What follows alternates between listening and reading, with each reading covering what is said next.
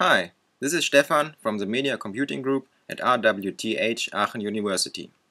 In this video I would like to show you how to develop multi-touch applications for macOS 10 with our Cocoa multi-touch framework. Let's start by downloading the resources we need to receive multi-touch events in our applications.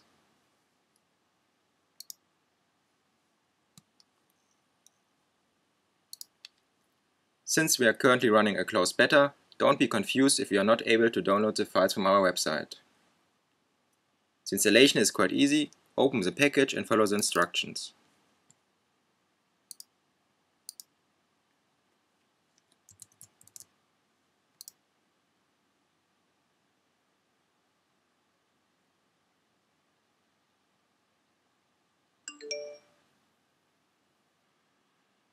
Before we start developing a small demo application, I would like to show you which resources were added to your hard disk. There are three components: a preference pane, a background agent, and the actual Cocoa framework.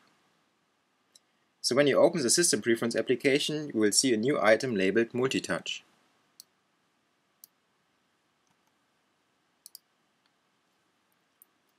This preference pane is the front end for the background agent.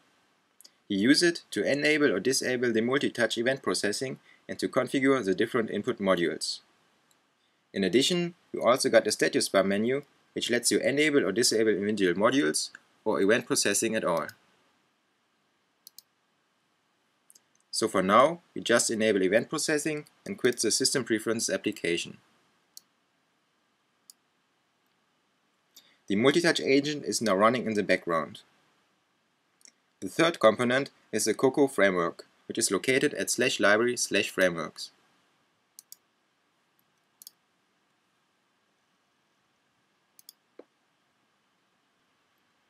Since the background agent is now running, we can start developing a demo multi-touch application.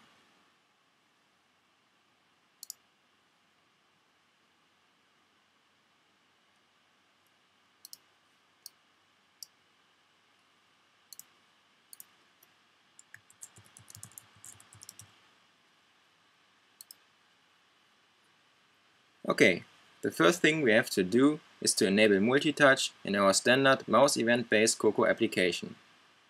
So, we add the multi-touch framework to the project.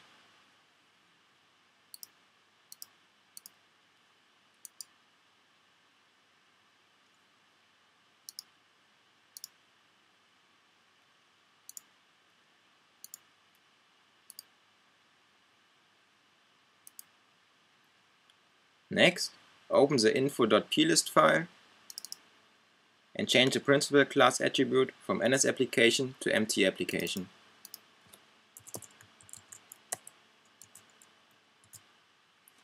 When we now run the application, it will receive multi-touch events.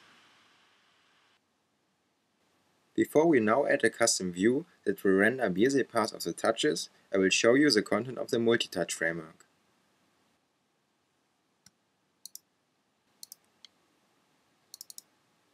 MTApplication is a subclass of NSApplication and does all application-based multi-touch processing for you.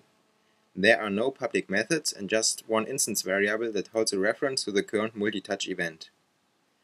But you usually don't have to deal with this class in your code.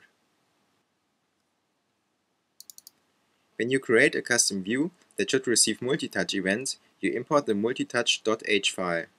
This file imports all other header files.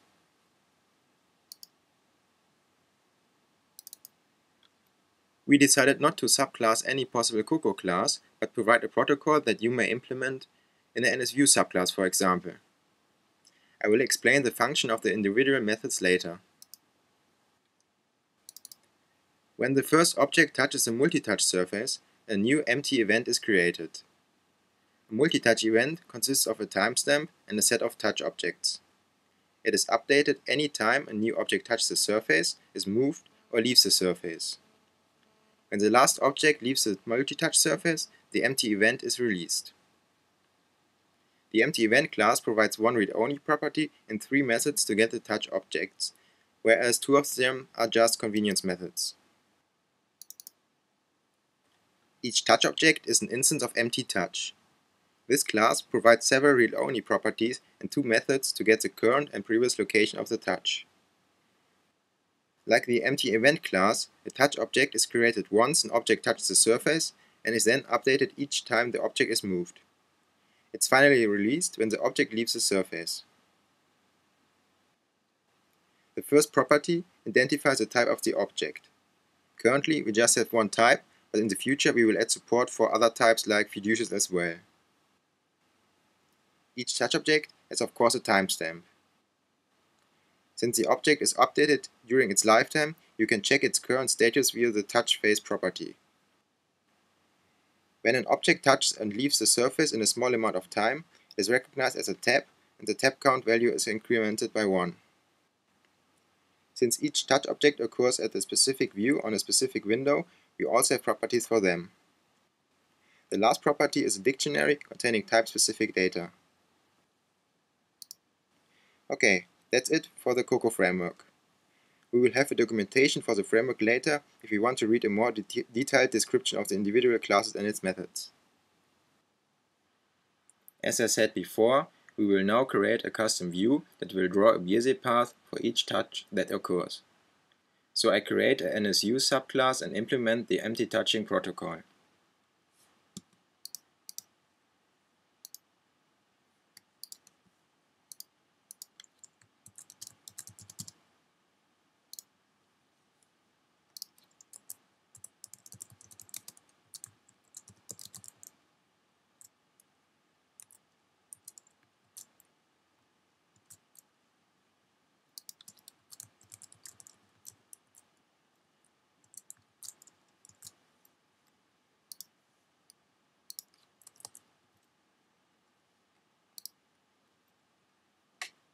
You can use the isTouchEnabled method to enable or disable multi-touching for this view.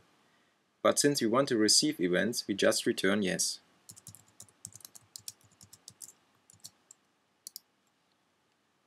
If multi-touching is enabled for the view, you can decide if you want to receive multiple touches or just the first touch that occurred.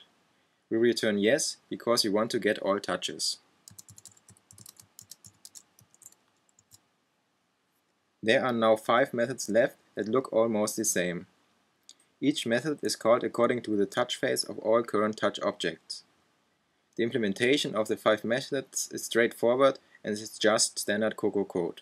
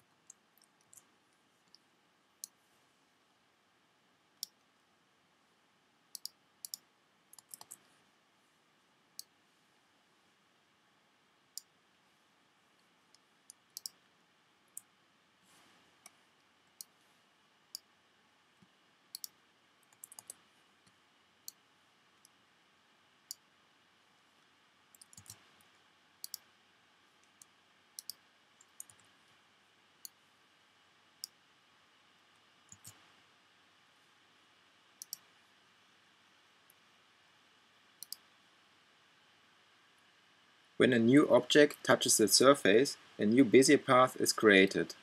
When the object is moved, a new line is drawn, and when the object leaves the surface, the Bezier path is released.